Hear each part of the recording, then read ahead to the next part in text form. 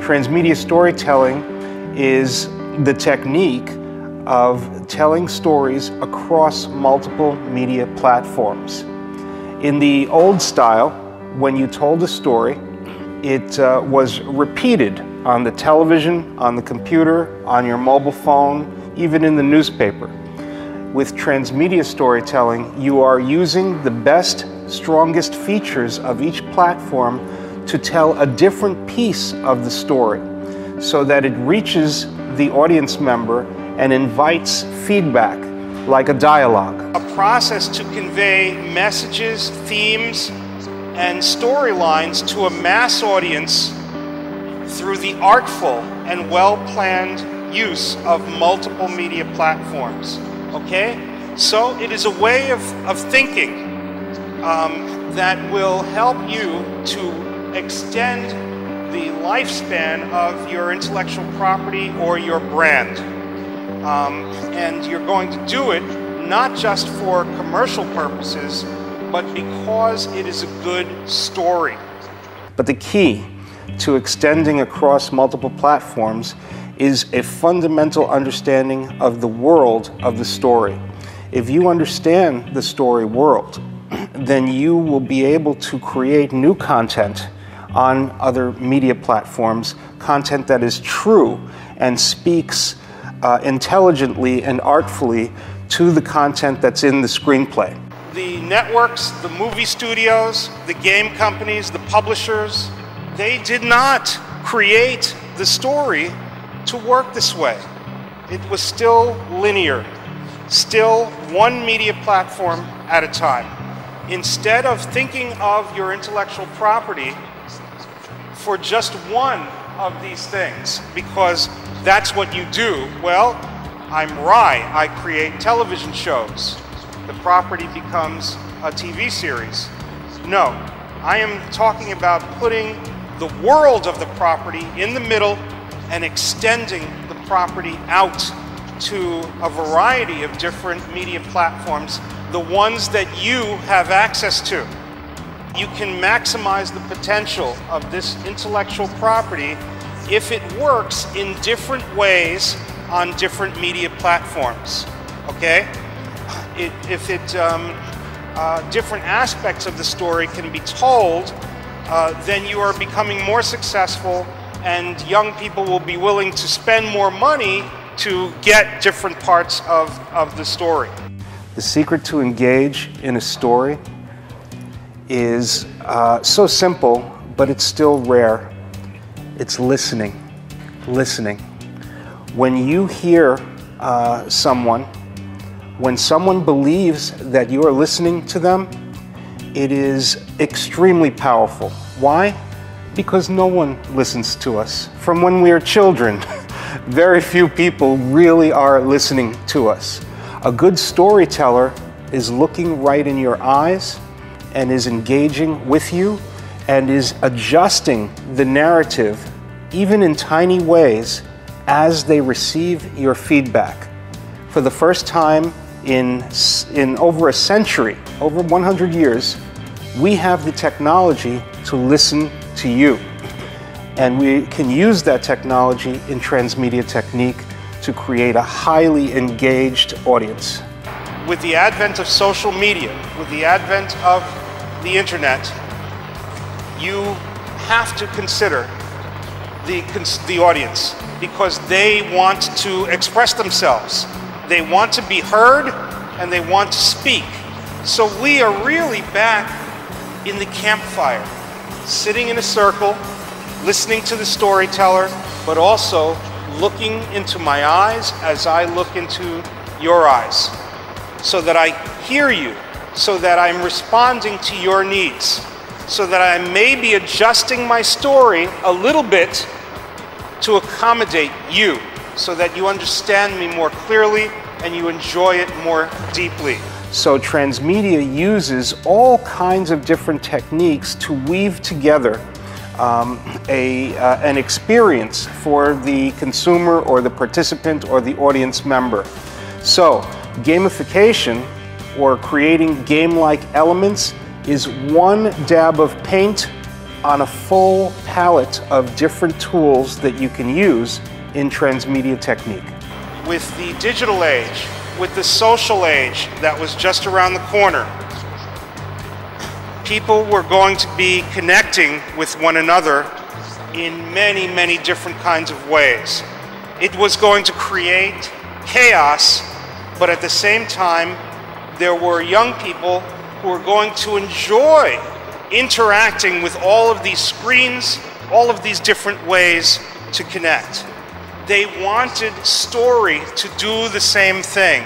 They wanted to hear and enjoy their entertainment. When you create a story with transmedia, you of course are paying attention to the part of the story that's going to be seen by many, many people. The television show, the movie. But with transmedia, what you're also thinking of is, what if some of those people really love this story? What if they want to dive deeper, go more into the world of the story? Well, transmedia furnishes aspects of the story which have more detail, which are perhaps more difficult to get hold of, and yet have their own little rewards, the Easter eggs of the story. So the fan, the true fan, the niche, the smaller group can dive deeper and find what they want, and then they become very happy with this, and they tell their friends. And so maybe their friends, some of those friends dive deeper also. So transmedia meets the needs of the mass audience, but also rewards the very loyal niche audience. Children, but also adults who are not as handy with technology, are going to be able to create their own content and express themselves in ways that will look amazing, that will look professional. One of the fun parts of my job is to watch the audience, particularly the young audience, very, very closely, because they are the ones who are exploring the technology and finding new ways to express themselves with the technology. At Meet the Media Guru, we're going to be talking about individuated content. The idea of the fact that children are using iPhones and other equipment, flip cameras, to create films which they're posting on the internet, which are unrelated to any movie or television show or song. It is entirely new and original. This is a little scary to the big media. After all, they are not influencing this content, and the child is spending a lot of time not engaged with big media, but creating their own media. This is very fascinating. What do we do? How do we influence it?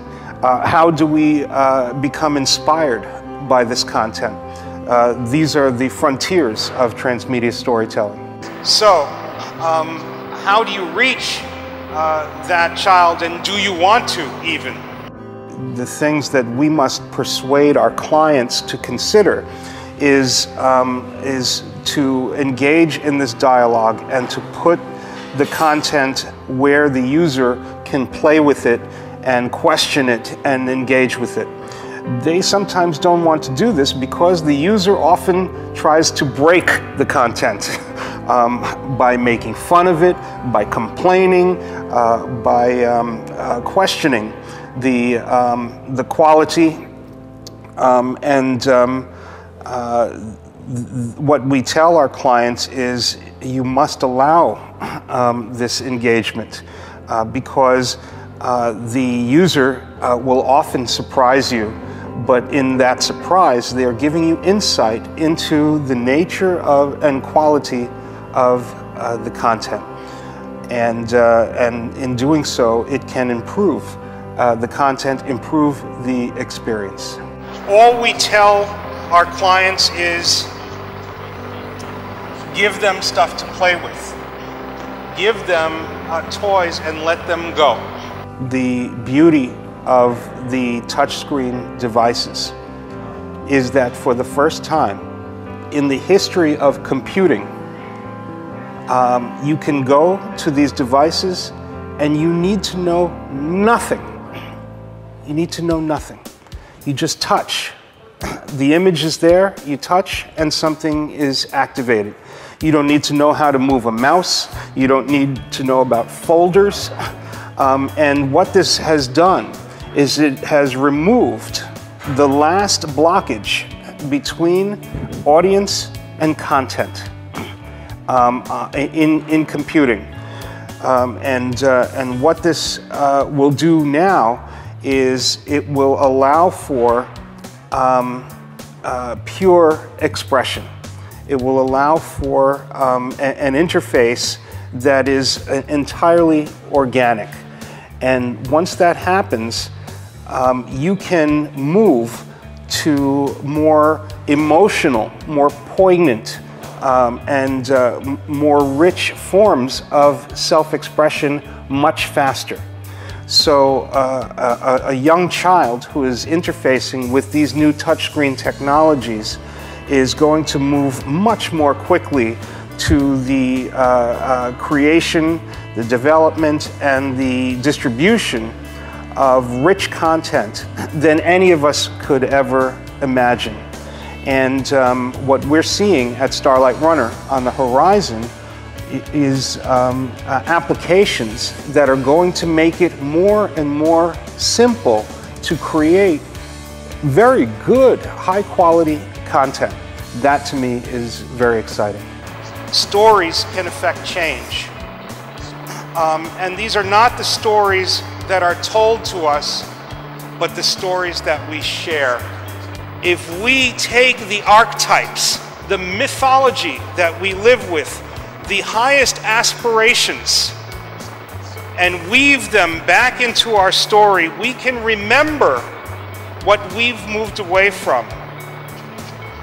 You can take people who were invisible, who were not capable of understanding their own world because they had been isolated by tyranny or by dogma, and you can poke holes through those walls with Transmedia, and they will see freedom, and they will see different ways of understanding their own circumstance, and they will also see ways to start telling their stories to us. When I am listened to, when somebody hears me, it makes me brave.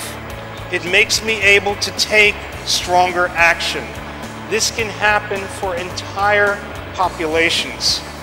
And if we carefully design ways for them to do that, if we create a methodology to empower their storytellers to tell their stories to us, we can activate people who are oppressed, people who are invisible, people who are isolated.